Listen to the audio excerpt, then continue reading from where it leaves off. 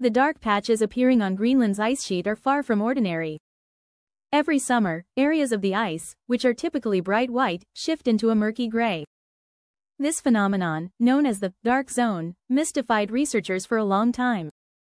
Only after extensive studies did scientists begin to uncover the underlying causes behind this strange transformation. It turns out that the darkening of the ice is largely connected to the emergence of red, green, and brown-colored algae. Even more alarming is the fact that this algae bloom is not a static event, it's growing larger every year. The dark zone is becoming darker, and with that increase comes the terrifying possibility of dangerous microbes beginning to thrive. This transformation, while occurring in a seemingly remote part of the world, should be a matter of global concern. The Greenland ice sheet is one of the most significant natural features of our planet, acting as a massive ice blanket that covers approximately 80% of Greenland. The sheer scale of this ice sheet is mind-boggling. It holds about 8% of the world's freshwater ice, a crucial component of Earth's overall climate system. For most of the year, this vast expanse of ice looks like an unblemished white ocean, stretching over the landscape as far as the eye can see. However, with the arrival of summer and the warming of temperatures, this pristine sheet begins to undergo dramatic changes. As the ice starts to melt, rocky coastal areas begin to emerge, and the once smooth, pure white surface of the ice inland becomes increasingly dark. This dark zone, as it's called, spans an enormous area, about 248 miles in length and 62 miles at its widest point. But what exactly causes this peculiar darkening of the ice? There are two primary reasons. The first is the presence of black carbon. Think of it like dust collecting on a bookshelf over time. The ice sheet in Greenland faces a similar issue. Dust, soot, and other fine particles are carried by the wind and settle on the ice. Unlike dust on a bookshelf, however, you can't simply wipe it away. In Greenland's case, this dirty mix accumulates and lingers for thousands of years. In 2014, researchers examined the darkened regions of the ice sheet and discovered that black carbon was a significant component of the dirt. The presence of black carbon in the atmosphere largely results from human activities, particularly the burning of fossil fuels and biomass. Wildfires in northern Canada and Alaska, for instance, produce vast amounts of black carbon, which is then carried across the Arctic by atmospheric currents, eventually settling on Greenland's ice. Black carbon, as its name suggests, is dark in color, which means it absorbs more sunlight. This absorption contributes to the ice sheet's darker appearance, leading to increased surface melting during summer months. The second major factor responsible for Greenland's summer ice makeover is algae, specifically two main types, Ankylonema nordenskiold and *Ancylonema alaskana*. These algae are specially adapted to cold environments and are typically found in icy regions. During the winter, they remain dormant, buried deep within the ice. But when spring arrives and temperatures rise, these algae slowly make their way to the ice's surface.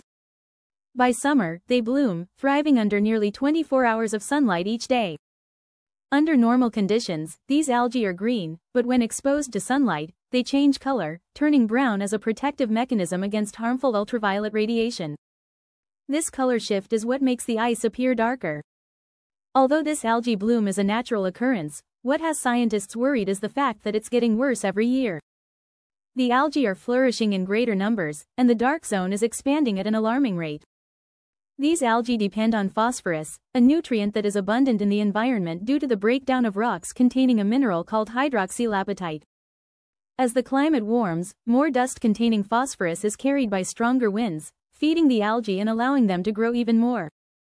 This creates a feedback loop where the more the algae grow, the darker the ice becomes, leading to faster melting. From 2000 to 2012, the size of the dark zone increased by 12%, a worrying trend that shows no signs of slowing down. But why should we care about dark patches on ice that's thousands of miles away?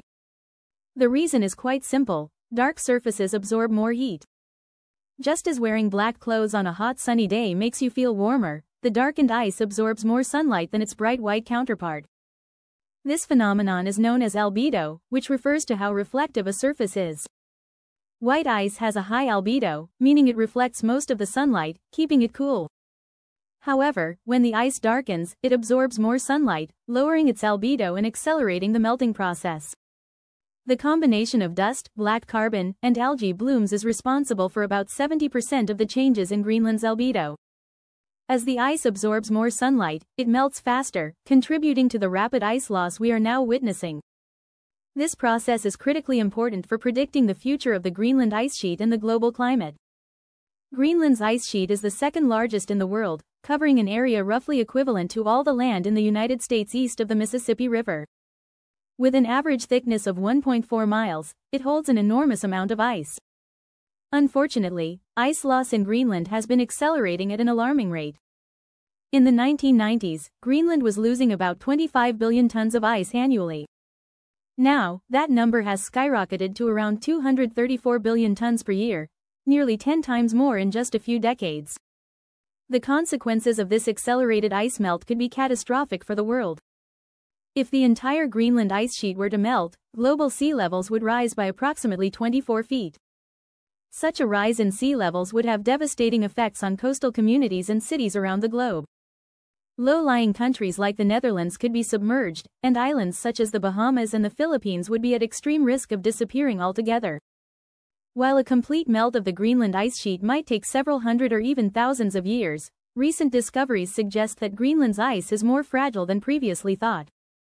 Sediment samples taken from a 2-mile-deep ice core revealed traces of willows, insect parts, fungi, and even poppy seeds, providing the first direct evidence that Greenland was once covered by a green tundra landscape. This occurred around 400,000 years ago, during a time when Greenland's ice sheet melted away entirely. This discovery is both fascinating and troubling, as it indicates that the ice sheet has collapsed before and could do so again in the future. Adding to the concern is the discovery of microbes in Greenland's meltwater. Researchers have found that these waters are packed with thousands of microbial species, some of which could potentially be released into the ocean as the ice melts. While the chances of these microbes causing a global health crisis are low, it's a possibility that cannot be ignored. In some regions near glacial meltwater, there is already a higher risk of viruses jumping from animals to humans. Despite all of this, it's important not to panic just yet.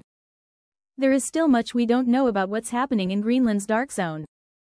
Scientists are working hard to gather more detailed measurements of the relative abundance of dust, algae, and black carbon. By better understanding these factors, we can develop more accurate predictions for the future and take steps to mitigate the potential impacts. That's all for today.